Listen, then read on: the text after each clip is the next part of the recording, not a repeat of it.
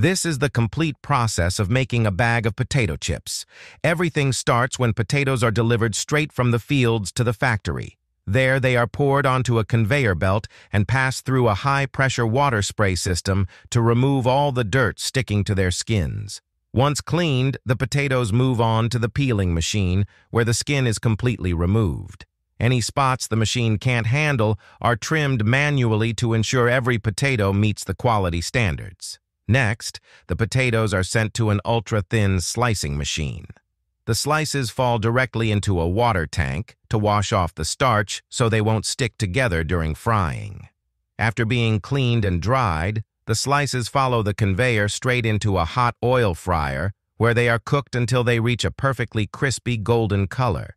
After frying, they pass through an oil removal system and are immediately cooled with air to maintain their crispiness.